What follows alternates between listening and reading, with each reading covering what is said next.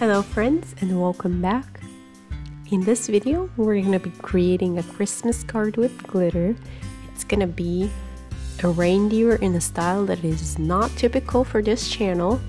It's more fun and more like character style. But I've decided to try this and just see if you guys like it. It's easy. I have the sketch in the description below. You can download that and proceed painting on that sketch. I have used masking fluid here to mask the shirt, the nose, and some of the hairs around the head, as you can see. But you don't have to do that. You can skip this step and just work around it. I just found it easier to not worry about it at this stage.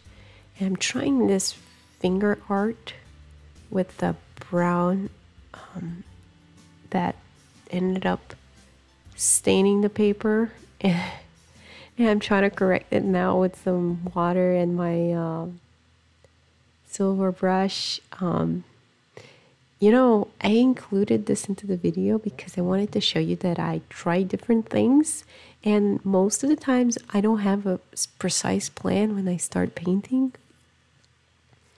And that's what watercolor does. It surprises you, and it's a process of learning. It is for me, and it is for any artist at a different level, of course. But it's good to allow yourself to experiment and not be afraid of the result. Just try again, and you know, learn from your past painting. I also added some masking fluid around the ornaments. There is one spot of light where the light hits those spheres. You can leave that towards the end and just add gouache or not. You just wipe it with your brush to have that highlight. But I found it a lot easier to not worry about it and just add masking fluid. I'm adding some dots of Scarlet Lake here and there. That is going to be the star of this card. It's going to be very Christmassy and very poppy. I don't want anything else to be vibrant. I just want that red to show off.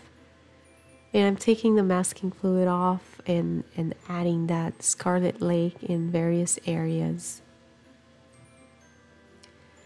That is the first layer, and I'm trying to do it pretty diluted. And then I'm adding some shading that it's curved, so it's going to take the shape of my object. Adding some ultramarine deep that I'm previously combining with Scarlet Lake. I'm not putting it directly on the paper because that would give me just a too dark shade, and that's not going to look natural.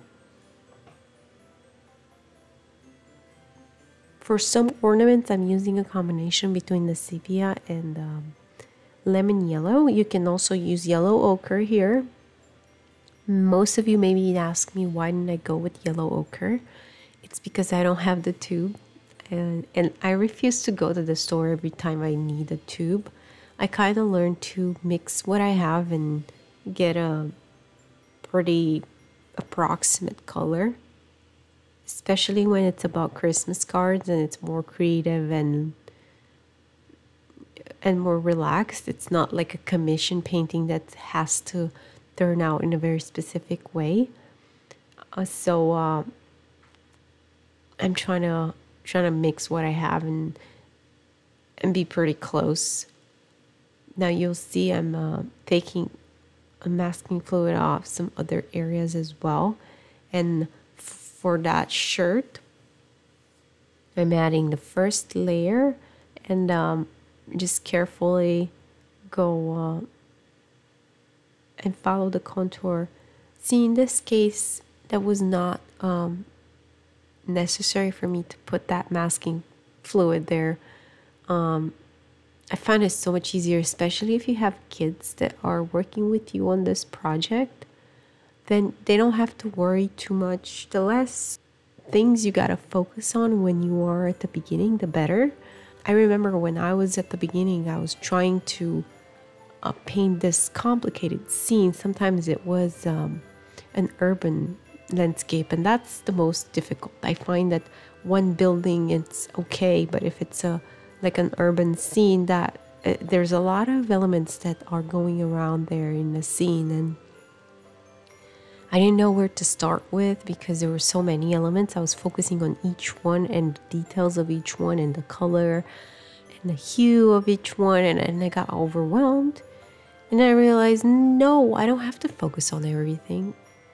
So I'm not doing that anymore. I'm just taking the essentials and trying to make those essentials as best as I can, and then work from there. You don't have to copy the exact colors either. Just use what you have in your palette. Just make sure you're not going to have a lot of muddy colors, and if you will, just make sure you have at least one that's very vibrant. That's going to save your painting. I'm using that very dark Payne's gray now in combination with the ultramarine deep to make the present more like a focal element. You'll see how much it comes out just by adding more contrast around it.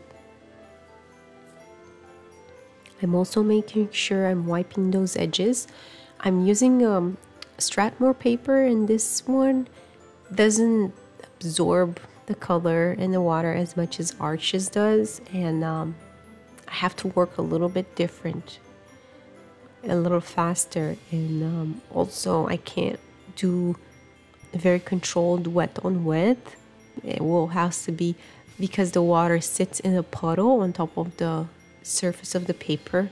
If I introduce some color, it will just sit there, and if it's too late, then the paper has no ability to absorb any color, so it will just look like it's dry on, like a dry technique. It is possible to work on any kind of paper, and I wanted to show you that with these past two videos. Depending on the kind of painting you're going to create, you can get away with a very affordable paper. Now you'll see I'm adding some details with 00 brush. I love this one because it allows me to go so fine and detailed. I have two of these exact ones that my mom gave me. So yeah, I'm using them very often. Thank you, Mom.